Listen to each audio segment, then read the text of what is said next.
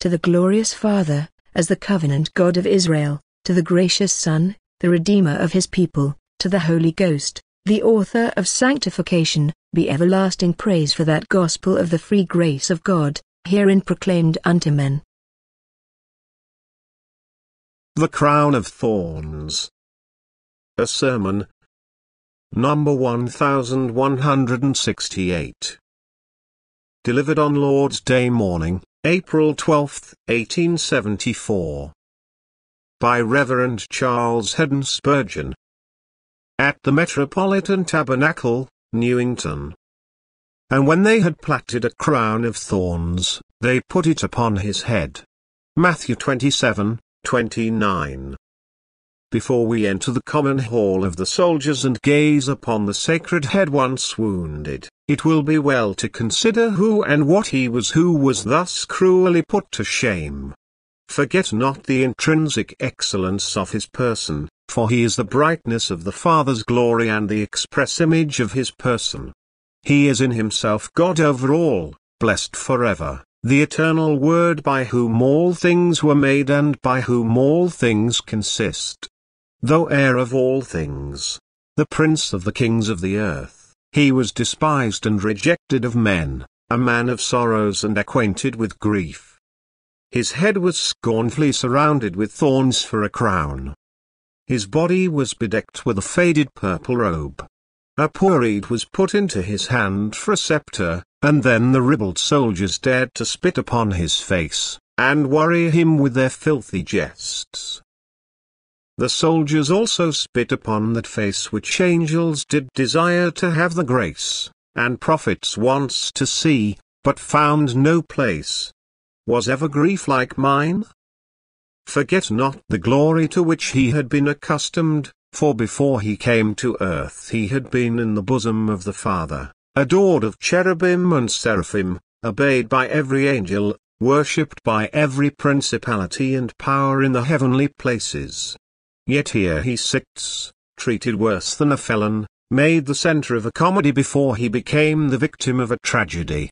They sat him down in some broken chair, covered him with an old soldier's cloak, and then insulted him as a mimic monarch. They bow their knees to me, and cry, "Hail King!" Whatever scoffs and scornfulness can bring, I am the floor, the sink, where they fling. Was ever grief like mine? What a descent his love to us compelled him to make! See how he fell to lift us from our fall. Do not, also, fail to remember that at the very time when they were thus mocking him, he was still the Lord of all and could have summoned 12 legions of angels to his rescue. There was majesty in his misery. He had laid aside, it is true, the glorious imperial pomp of his father's courts, and he was now the lowly man of Nazareth, but for all that, had he willed it, one glance of those eyes would have withered up the Roman cohorts.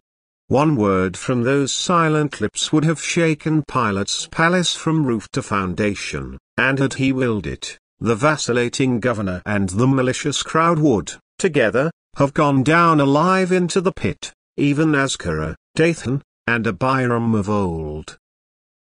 Lo, God's own Son, heaven's darling and earth's prince, sits there and wears the cruel chaplet which wounds both mind and body at once, the mind with insult, and the body with piercing pain.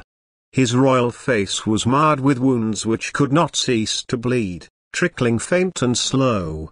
Yet that noblest brow and dearest head had once been fairer than the children of men and was even, then, the countenance of Emmanuel, God with us. Remember these things and you will gaze upon him with enlightened eyes and tender hearts, and you will be able, the more fully, to enter into fellowship with him in his griefs. Remember from where he came and it will the more astound you that he should have stooped so low. Remember what he was and it will be the more marvelous that he should become our substitute. And now let us press into the guard-room and look at our Saviour wearing his crown of thorns. I will not detain you long with any guesses as to what kind of thorns he wore. According to the rabbis and the botanists, there would seem to have been from 20 to 25 different species of thorny plants growing in Palestine. And different writers have, according to their own judgments or fancies, selected one and another of these plants as the peculiar thorns which were used upon this occasion. But why select one thorn out of many? He bore not one grief, but all, any and every thorn will suffice. The very dubiousness as to the peculiar species yields us instruction. It may well be that more than one kind of thorn was planted in that crown. At any rate, sin has so thickly strewn the earth with thorns and thistles that there was no difficulty in finding the materials, even as there was no scarcity of griefs with which to chasten him every morning and make him a mourner all his days.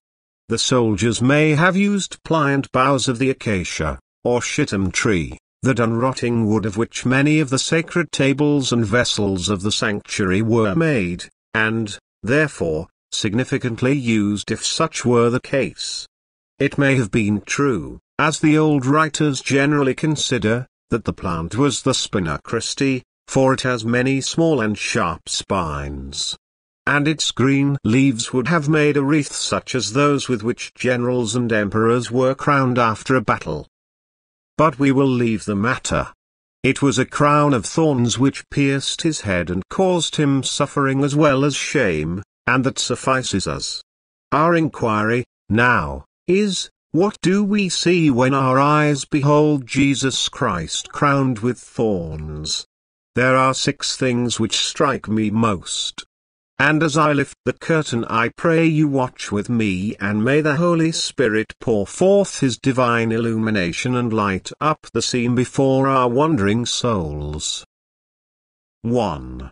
The first thing which is seen by the most casual observer, before he looks beneath the surface, is a sorrowful spectacle. Here is the Christ, the generous, loving, tender Christ, treated with indignity and scorn. Here is the Prince of Life and Glory made an object of derision by ribald soldiers. Behold, today, the lily among thorns, purity, itself, in the midst of opposing sin. See here the sacrifice caught in the thicket, and held fast there, as a victim in our place to fulfill the ancient type of the ram held by the bushes which Abraham slew instead of Isaac. 3 things are to be carefully noted in this spectacle of sorrow. Here is Christ's lowliness and weakness triumphed over by the lusty soldiers. When they brought Jesus into the guard-room, they felt that he was entirely in their power and that his claims to be a king were so absurd as to be only a theme for contemptuous jest. He was but meanly dressed, for he wore only the smock frock of a peasant. Was he a claimant of the purple? He held his peace. Was he the man to stir a nation to sedition? He was all wounds and bruises, fresh from the scourger's lash. Was he the hero to inspire an army's enthusiasm and overturn old Rome? It seemed rare mirth for them, and as wild beasts sport with their victims, so did they. Many, I warrant you, were the gibes and jeers of the Roman soldiers at his expense, and loud was the laughter amid their ranks. Look at his face, how meek he appears. How different from the haughty countenances of tyrants. To mock his royal claims seemed but natural to rough soldiers. He was gentle as a child, tender as a woman. His dignity was that of calm quiet endurance, and this was not a dignity whose force these semi-barbarous men could feel, and, therefore, they did pour contempt upon him. Let us remember that our Lord's weakness was undertaken for our sakes, for us he became a lamb, for us he laid aside his glory. And therefore it is the more painful for us to see that this voluntary humiliation of himself must be made the object of so much derision and scorn, though worthy of the utmost praise. He stoops to save us, and we laugh at him as he stoops. He leaves the truth of God that he may lift us up to it, but while he is graciously descending, the hoarse laughter of an ungodly world is his only reward. Ah, me, was ever love treated after so unlovely a sort? Surely the cruelty it received was proportioned to the honor it deserved, so perverse are the sons of men. O head so full of bruises! Brow that its lifeblood loses! O great humility! Upon his face are falling indignities most galling. He bears them all for me. It was not merely that they mocked his humility, but they mocked his claims to be a king. Aha, they seemed to say, is this a king? It must be after some uncouth Jewish fashion, surely, that this poor peasant claims to wear a crown. Is this the son of David? When will he drive Caesar and his armies into the sea and set up a new state, and reign at Rome? This Jew, this peasant, is he to fulfill his nation's dream and rule over all mankind? Wonderfully did they ridicule this idea, and we do not wonder that they did, for they could not perceive his true glory. But, beloved, my point lies here: he was a king in the truest and most emphatic sense. If he had not been a king, then he would, as an impostor, have deserved the scorn, but would not have keenly felt it. But being truly and really a king, every word must have stung his royal soul, and every syllable must have cut his kingly spirit to the quick. When the impostor's claims are exposed and held up to scorn, he himself must well know that he deserves all the contempt he receives, and what can he say? But if the real heir to all the estates of heaven and earth has his claims denied and his person mocked, then is his heart wounded, and rebuke and reproach fill him with many sorrows. Is it not sad that the Son of God, the blessed and only potentate, should have been thus disgraced? Nor was it merely mockery, but cruelty added pain to insult. If they had only intended to mock him, they might have plaited a crown of straw. But they meant to hurt him, and, therefore, they fashioned a crown of thorns. Look, I pray you, at his person as he suffers under their hands. They had scourged him till probably there was no part of his body which was not bleeding beneath their blows, except his head, and now that head must be made to suffer, too. Alas, our whole head was sick and our whole heart faint, and so he must be made, in his chastisement, like unto us in our transgression. There was no part of our humanity without sin, and there must be no part of his humanity without suffering. If we had escaped, in some measure, from iniquity, so might he have escaped from pain. But as we had worn the foul garment of transgression and it covered us from head to foot, even so must he wear the garments of shame and derision from the crown of his head, even to the sole of his feet. O love, too boundless to be shown by any but the Lord alone. O love offended, which sustains the bold offender's curse and pains. O love, which could no motive have, but mere benignity to save. Beloved, I always feel as if my tongue were tied when I come to talk of the sufferings of my Master. I can think of them. I can picture them to myself.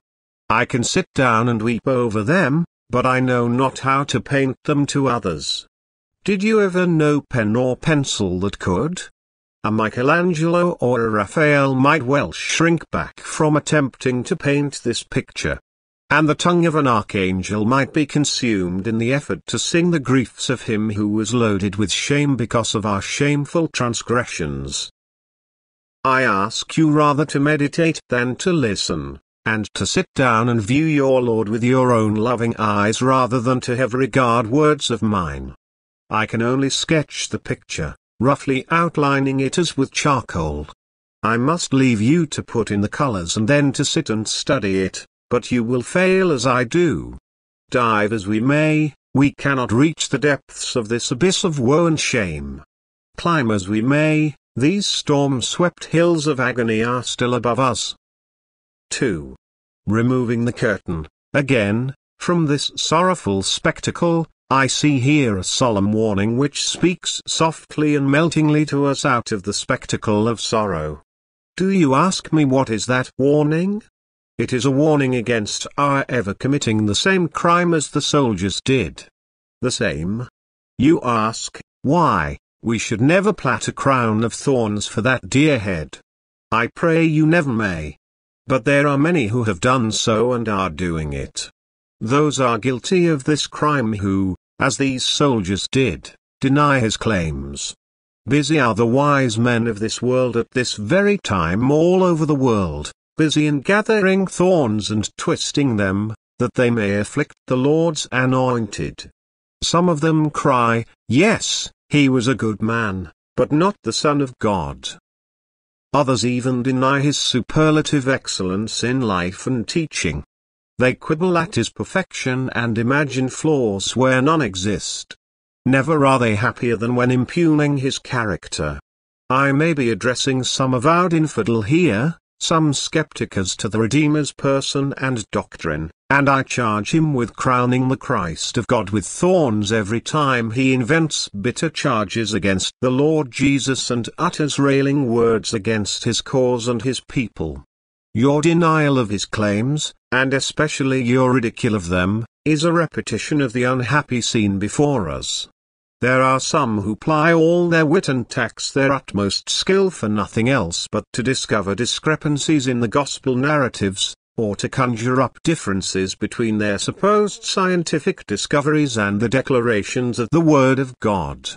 Full often have they torn their own hands in weaving crowns of thorns for him, and I fear, as the result of their displays of scientific research after briars with which to afflict the lover of mankind, some of them will have to lie upon a bed of thorns when they come to die.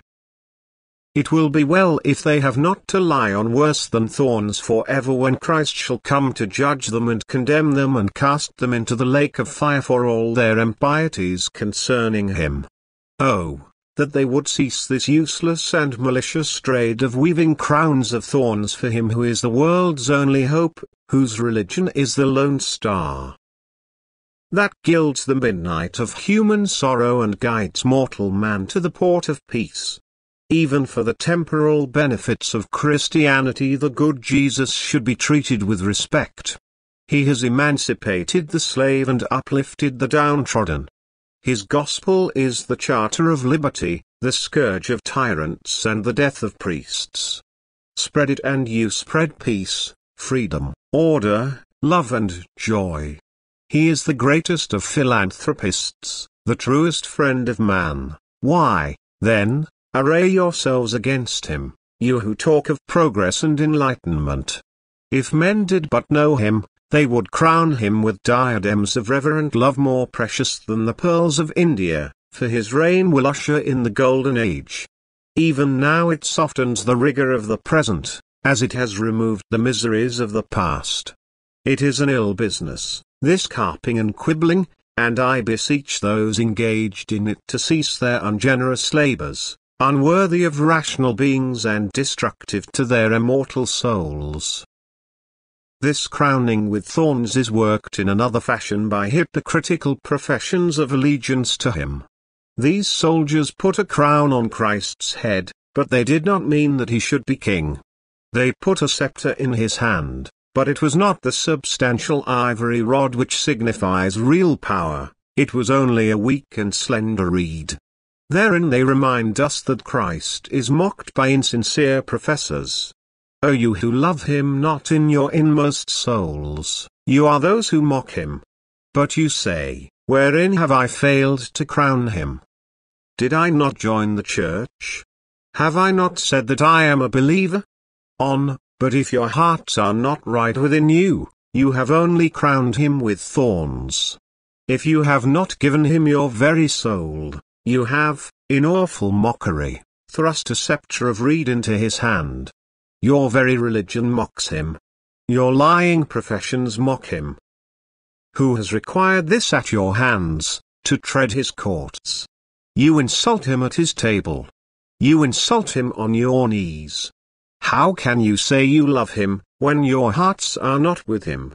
if you have never believed in him and repented of sin, if you have never yielded obedience to his commands, if you do not acknowledge him in your daily life to be both Lord and King, I charge you, lay down the profession which is so dishonoring to him.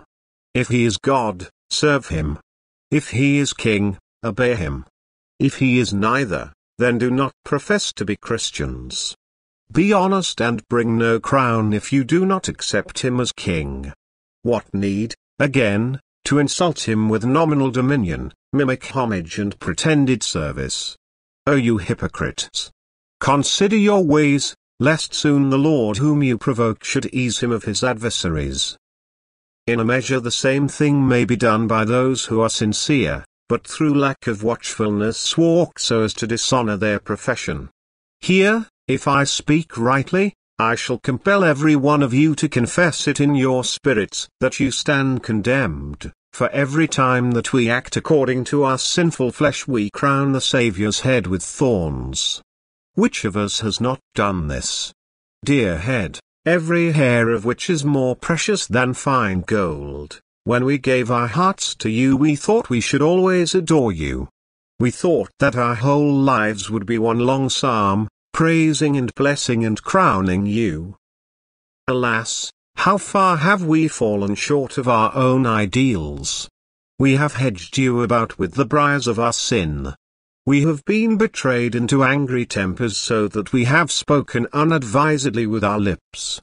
Or we have been worldly and loved that which you abhor, or we have yielded to our passions and indulged our evil desires. Our vanities, follies, forgetfulness, omissions and offences have set upon your head a coronet of dishonor, and we tremble to think of it. Oh, cruel hearts and hands to have so maltreated the well-beloved, whom it should have been our daily care to glorify. Do I speak to any backslider whose open sin has dishonored the cross of Christ? I fear I must be addressing some who once had a name to live, but now are numbered with the dead in sin.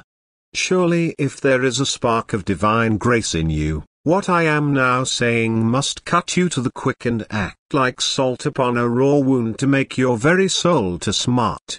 Do not your ears tingle as I accuse you of deliberate acts of inconsistency which have twisted a thorny crown for our dear Master's head? It is assuredly so, for you have opened the mouths of blasphemers, taught gainsayers to revile him, grieved the generation of his people and made many to stumble. One ungodly men have laid your faults at the door of the innocent Saviour, they have said, this is your religion. You have grown the thorns, but he has had to wear them. We call your offences inconsistencies, but worldly men regard them as the fruit of Christianity and condemn the vine because of our sour clusters. They charge the holy Jesus with the faults of his erring followers. Dear friends, is there not room to look at home in the case of each one of us? As we do so, let us come with a sorrowful and loving penitent and wash his dear feet with tears of repentance because we have crowned his head with thorns. Thus our thorn-crowned Lord and Master stands before us as a sorrowful spectacle, conveying to us a solemn warning. 3. Lifting the veil again, in the person of our tortured and insulted Lord we see triumphant endurance. He could not be conquered. He was victorious even in the hour of deepest shame. He with unflinching heart bore all disgrace and shame, and mid the keenest smart loved on, yes loved the same. He was bearing at that moment, first, the substitutionary griefs which were due to him because he stood in our place, and from bearing them he did not turn aside. We were sinners and the reward of sin is pain and death, therefore he bore the chastisement of our peace. He was enduring, at that time, what we ought to have endured, and he was draining the cup which justice had mingled for us. Did he start back from it? Oh, no. When he first came to drink of that wormwood and gall in the garden, he put it to his lips and the draught seemed, for an instant, to stagger even his strong spirit. His soul was exceedingly sorrowful, even unto death. He was like one demented, tossed to and fro with inward agony. My Father, he said, if it is possible, let this cup pass from me. 3 times did he utter that prayer, while every portion of his manhood was the battlefield of legions of griefs. His soul rushed out at every port to find a vent for its swelling woes. His whole body became covered with gory sweat. After that tremendous struggle, the strength of love mastered the weakness of manhood. He put that cup to his lips and never shrank. He drank right on till not a drop was left. And now the cup of wrath is empty. No trace of the terrible wine of the wrath of God can be found within it. At one tremendous draught of love the Lord drank destruction dry, forever, for all his people. Who is he that condemns?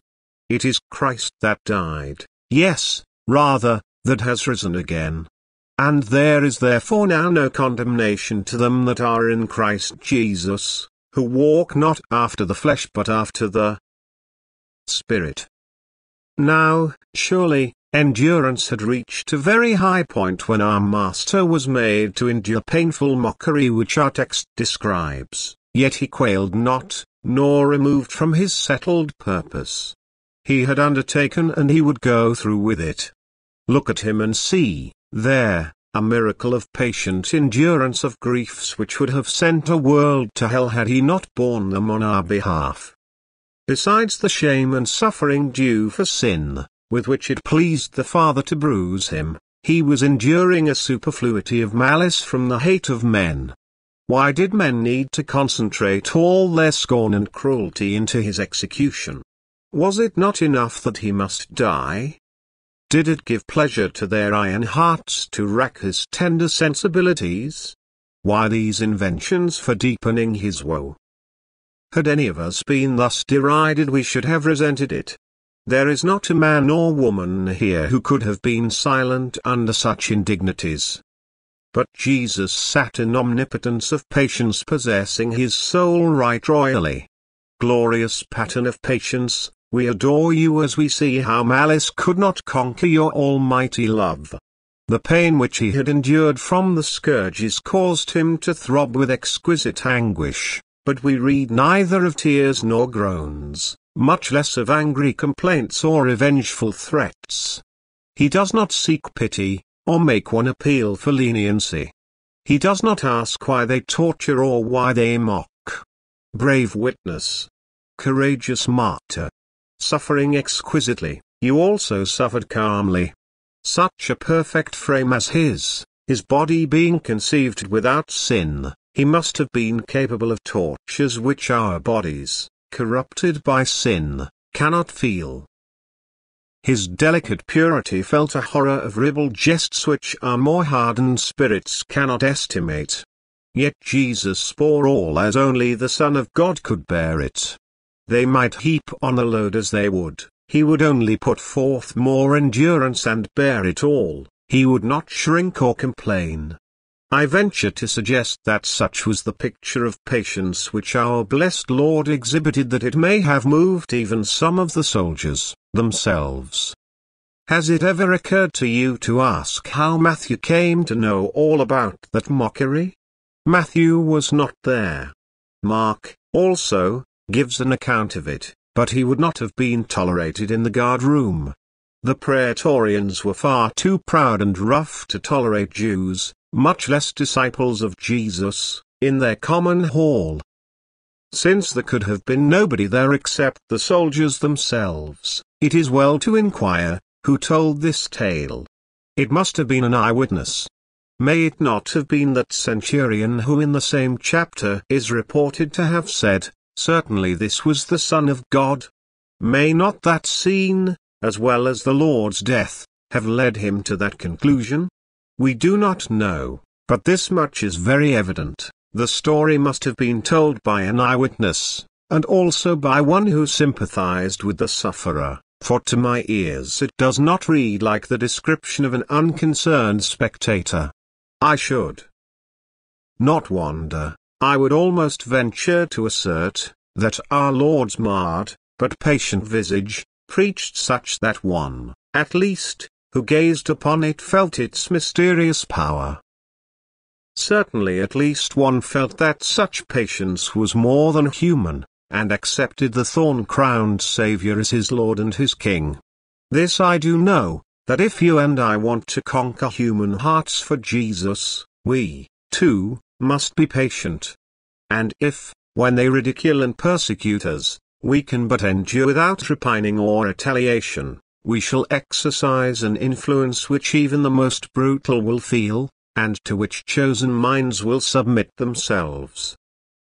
4. Drawing up the veil again, I think we have before us, in the fourth place, in the person of the triumphant sufferer, a sacred medicine. I can only hint at the diseases which it will cure. These blood-sprinkled thorns are plants of renown, precious in heavenly surgery if they are rightly used. Take but a thorn out of this crown and use it as a lancet, and it will let out the hot blood of passion and abate the fever of pride. It is a wonderful remedy for swelling flesh and grievous spoils of sin. He who sees Jesus crowned with thorns will loathe to look on self, except it be through tears of contrition. This thorn in the breast will make men sing, but not with notes of self-congratulation. The notes will be those of a dove moaning for her mate. Gideon taught the men of Succoth with thorns, but the lessons were not so salutary as those which we learn from the thorns of Jesus. The sacred medicine which the good physician brings to us in his thorny crown acts as a tonic and strengthens us to endure, without depression, whatever shame or loss his service may bring upon us.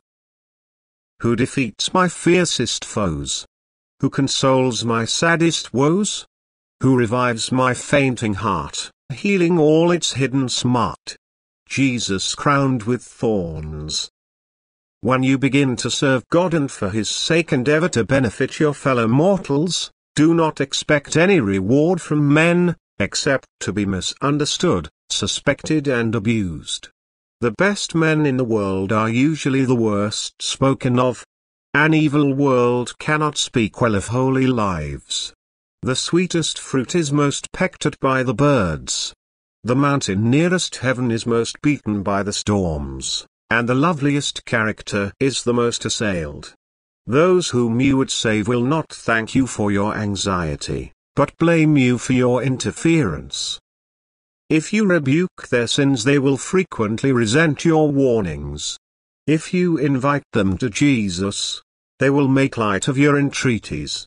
Are you prepared for this? If not, consider him who endured such contradiction of sinners against himself, lest you become weary and faint in your minds. If you succeed in bringing many to Christ, you must not reckon upon universal honor. You will be charged with self-seeking, popularity hunting, or some such crime. You will be misrepresented, belied, caricatured and counted as a fool or a knave by the ungodly world. The probabilities are that the crown you will win in this world, if you serve God, will contain more spikes than sapphires, more briars than beryls. When it is put upon your head, pray for divine grace to wear it right gladly, counting it all joy to be like your Lord. Say in your heart, I feel no dishonor in this dishonor. Men may impute shameful things to me, but I am not ashamed. They may degrade me, but I am not degraded. They may cast contempt upon me, but I am not contemptible. The master of the house was called Beelzebub and spit upon. They cannot do worse to his household, therefore we scorn their scorn. Thus are we nerved to patience by the patience of the despised Nazarene. The thorn crown is also a remedy for discontent and affliction. When enduring bodily pain we are apt to wince and fret, but if we remember Jesus crowned with thorns, we say, His way was much rougher and darker than mine. Did Christ my Lord suffer, and shall I repine? And so our complaints grow dumb, for very shame we dare not compare our maladies with his woes. Resignation is learned at Jesus' feet when we see our great exemplar made perfect through suffering. The thorn crown is a cure for care. We would cheerfully wear any array which our Lord may prepare for us, but it is a great folly to plait needless thorn crowns for ourselves. Yet I have seen some who are, I hope, true believers, take much trouble to trouble themselves and labor to increase their own labors. They hasten to be rich, they fret, they toil, they worry and torment themselves to load themselves with the burden of wealth, they wound themselves to wear the thorny crown of worldly greatness. Many are the ways of making rods for our own backs. I have known mothers make thorn crowns out of their children whom they could not trust with God. They have been worn with family anxieties when they might have rejoiced in God. I have known others make thorn crowns out of silly fears for which there were no grounds whatever, but they seemed ambitious to be fretful, eager to prick themselves with briars. O believer, say to yourself, my Lord wore my crown of thorns for me. Why should I wear it, too? He took our griefs and carried our sorrows that we might be a happy people and be able to obey the command. Take no thought for tomorrow shall take thought for the things of itself. Ours is the crown of loving kindness and tender mercies, and we wear it when we cast our cares on Him who cares for us. That thorn crown cures us of desire for the vainglories of the world. It dims all human pomp and glory till it turns to smoke. Could we fetch, here, the Pope's triple crown, or the imperial diadem of Germany, or the regalia of the Tsar of all the Russias, none of them can compare with Jesus' crown of thorns. Let us set some great one on his throne and see how little he looks when Jesus sits beside him. What is the kingly in being able to tax men and live upon their labors, giving little in return? The most royal thing is to lay them all under obligations to our disinterested love and be the fountain of blessing to them.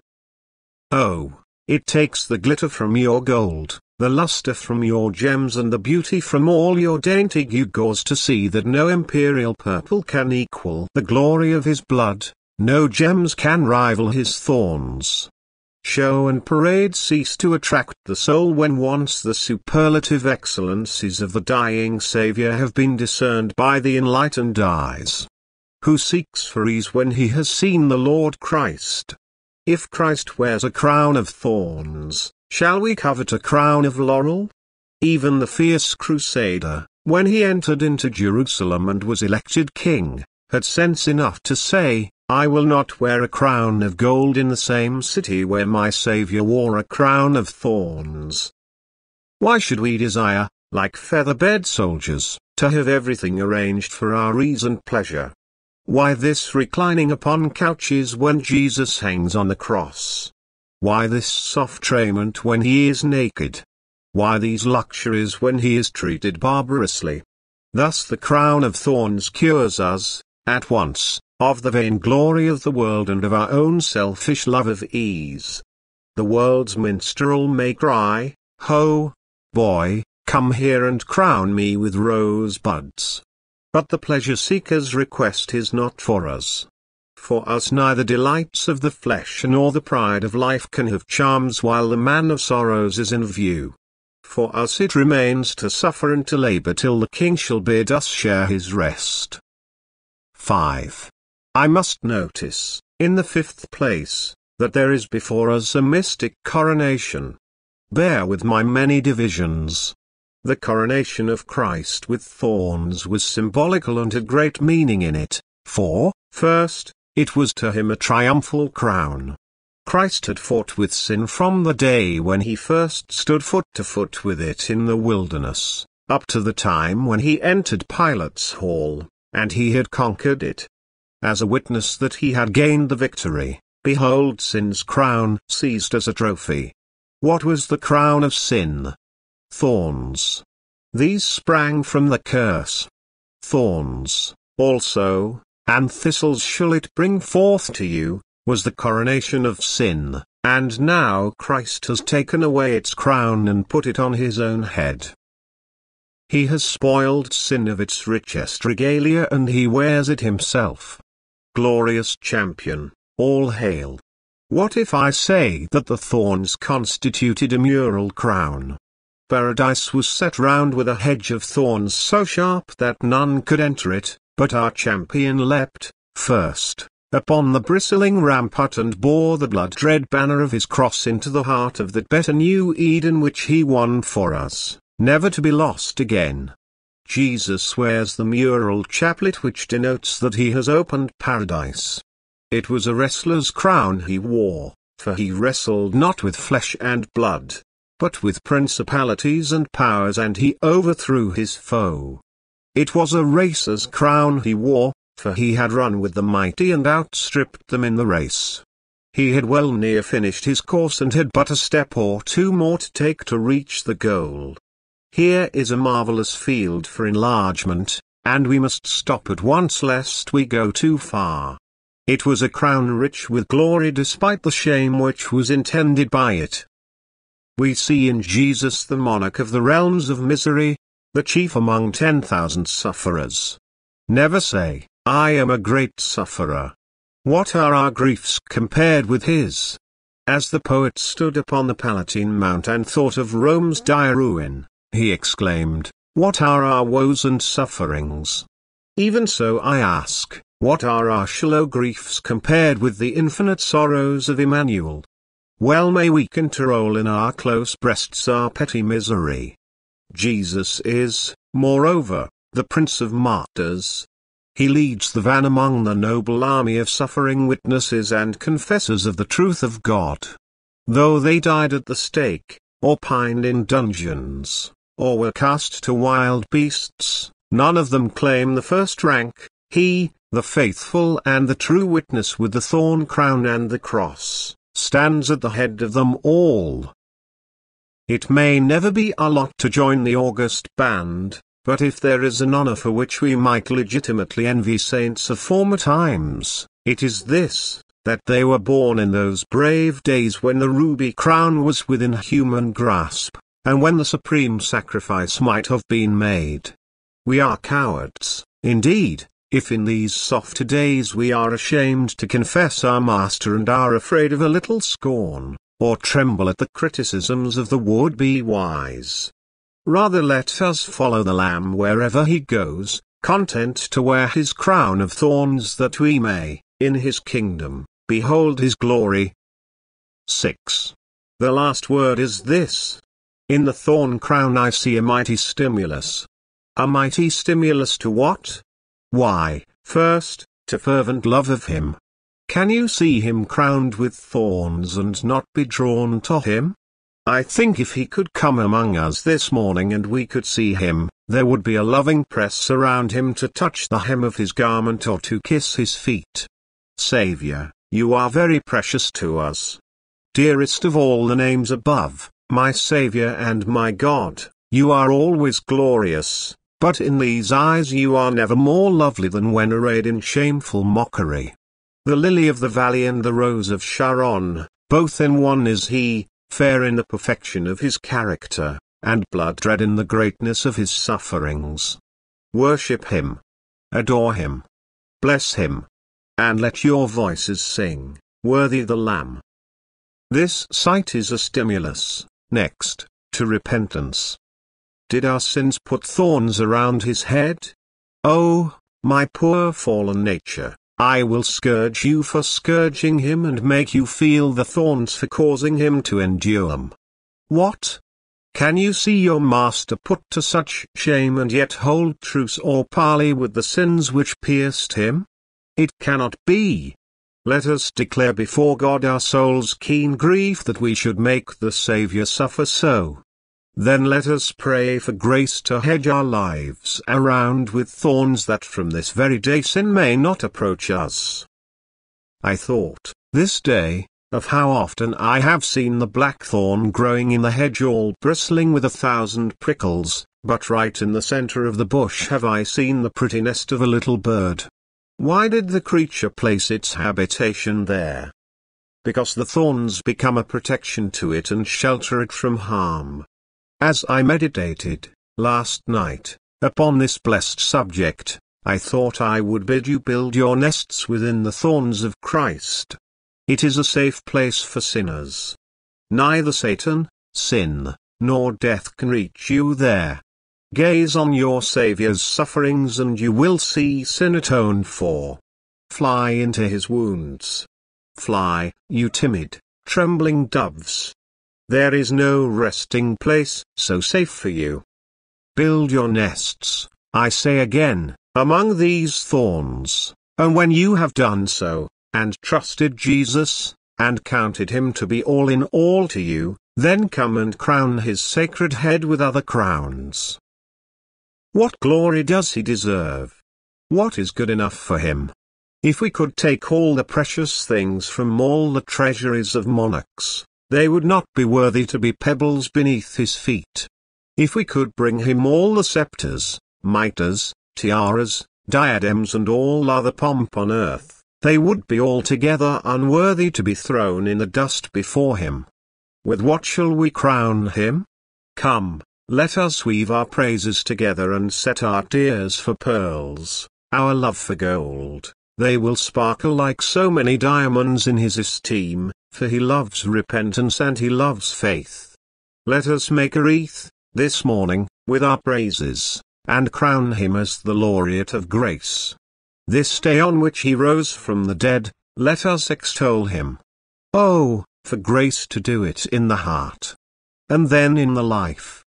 And then with the tongue, that we may praise him forever who bowed his head in shame for us. Portion of Scripture read before Zeman, Matthew 27, 1154. Hymns from our OWN Hymn Book, 336, 282, 275, 417, verses 1 and 4 and 17, verses 1 and 4 and 17, verses 1 and 4 and 17.